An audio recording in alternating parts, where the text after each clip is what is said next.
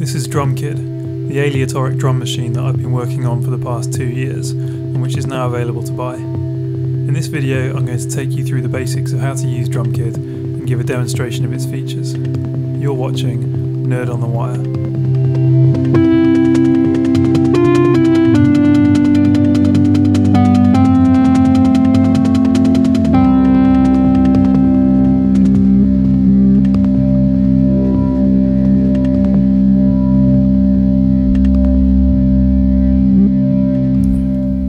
To start with, you'll need to insert some batteries, so just unscrew the 6 thumb screws on the back of the unit, which you can do by hand, and insert 3 AA batteries, either rechargeable or regular. Then replace the backplate and tighten the screws. I've obviously sped up the video here. Turn on the power using the switch on the top, and you should see the LEDs flash a random pattern to show that DrumKid is working. Alternatively, there's a USB mini power input on the side if you prefer to power the unit that way. Plug in a pair of headphones or a stereo aux cable and press the start button to hear your first beat. Now we're going to play with the first set of controls, which adjust how much randomness is added to the rhythm. I've set the chance control to 0, which means there's no chance of any extra hits being added. I've also set the range control to 0 so that all generated hits will be the same velocity, and the midpoint is 100% so that when hits are generated they'll be at full velocity. Now I'm gradually increasing the chance control, which increases the likelihood of extra hits being added. Once that control reaches 100%, you can hear that hits are added on every single subdivision of the beat.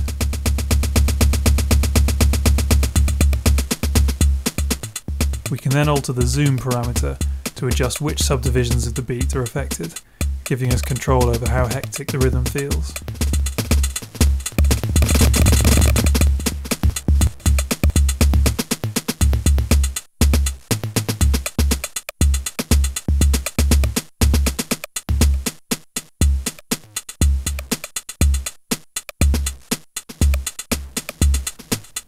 The range and midpoint controls can be adjusted to give us more variation in velocity. If we reduce midpoint below halfway, DrumKid will start to remove hits from the underlying beats rather than adding them. Now I'm just adjusting the controls to give us a fairly standard beat with a bit of randomness, so we can explore the other sets of controls.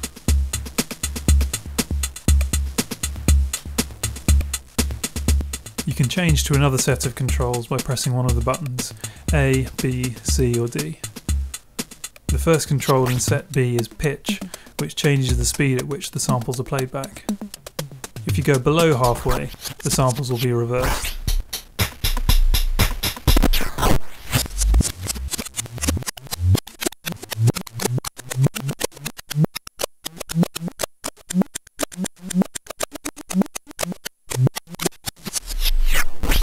Next is the bit crush control, which gives a glitchy digital distortion effect as you reduce it to 0. The third control is crop, which cuts off some of the sample to create a staccato effect, and can also create some fun glitchy noises if you change it quickly while a beat is playing.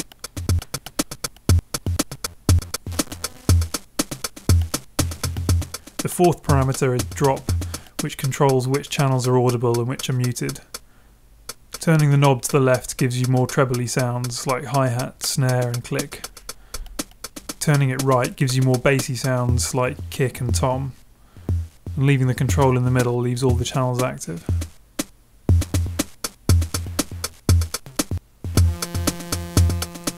Button C gives us control over DrumKid's built-in drone. The first knob adjusts the volume of the drone. You can either turn it left for a single note or right to add a fifth. It's muted in the centre. The next knob multiplies the drum signal with the drone signal to create a tuned, modulated sound. Again, left is for a single note, right adds a fifth, and no effect is heard in the centre.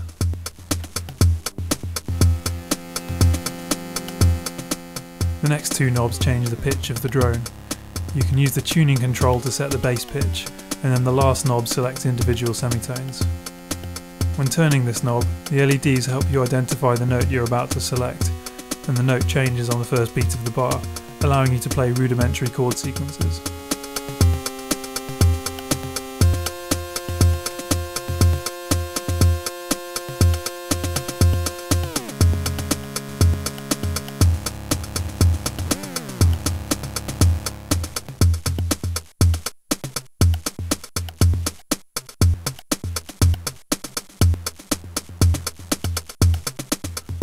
Finally, button D gives you control over the underlying rhythm. The first knob allows you to select from 24 different preset rhythms, while the second knob changes the time signature. You can choose from 4, 5, 6 or 7 beats in a bar.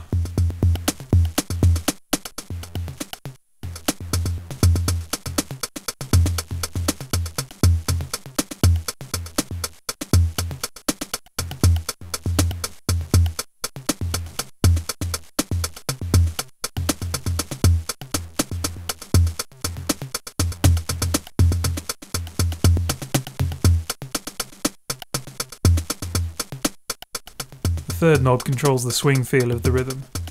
There are 3 settings: straight timing, half shuffle and full shuffle.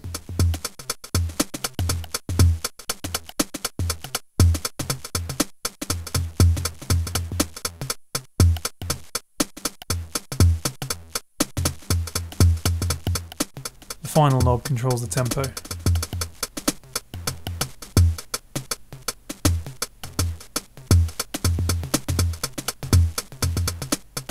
You can also set the tempo by tapping the tap tempo button repeatedly, which is useful if you're playing with a band.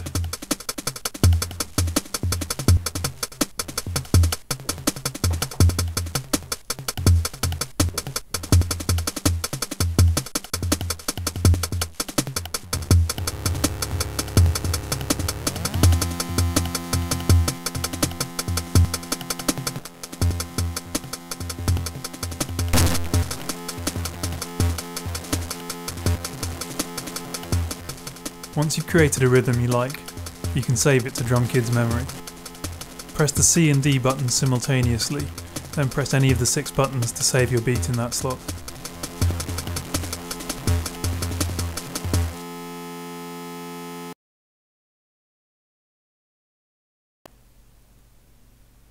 When you first turn DrumKid on, a default beat is loaded.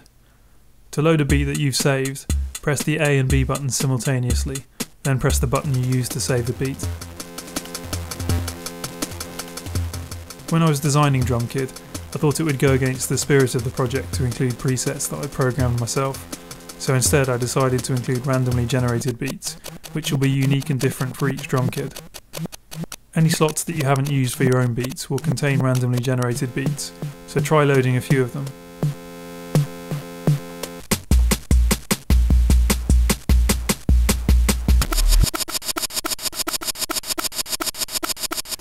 There are 36 memory slots in total, divided into 6 banks of 6. To change to a different memory bank, press the B and C buttons simultaneously, then press any of the buttons to choose that bank. You can then load or save beats in the normal way.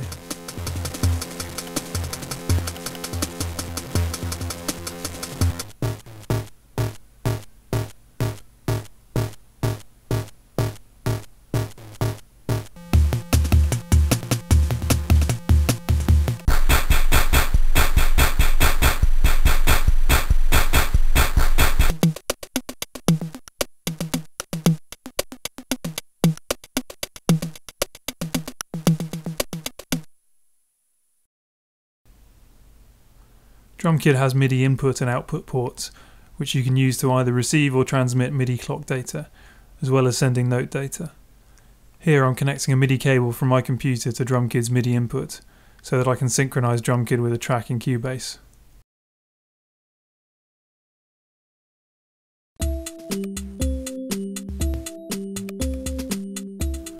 You can still adjust all of the controls as normal, with the exception of tempo.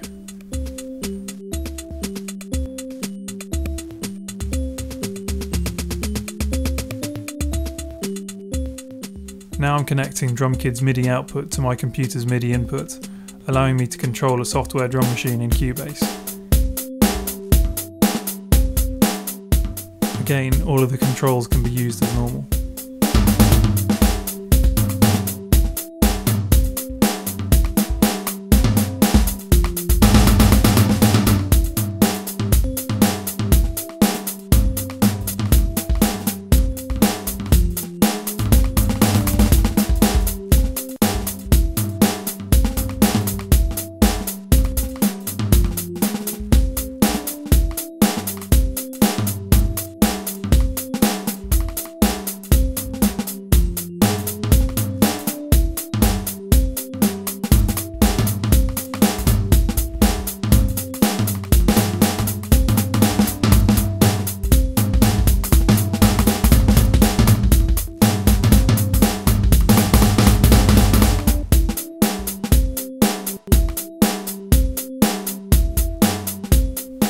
DrumKid has been designed as a customizable, hackable instrument, meaning you can upload your own custom firmware. First, you'll need to change the hidden switch from MIDI to Arduino, then connect a USB mini cable to link DrumKid to your computer.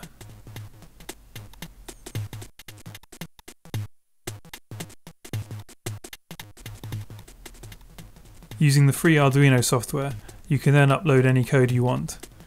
Here I'm uploading a simple program called Blink, which is included with the Arduino software. Once it's been uploaded, one of DrumKid's LEDs will flash on and off.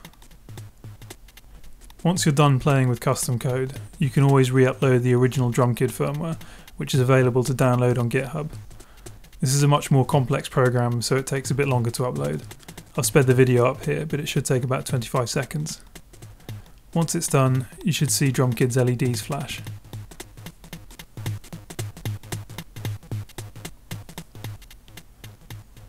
Finally, if you're into electronics, DrumKid's hardware is also designed to be customizable and hackable. You can remove the backplate to gain access to the electronics inside. It's a pretty simple design, based around an Arduino Nano compatible microcontroller, which you can see here.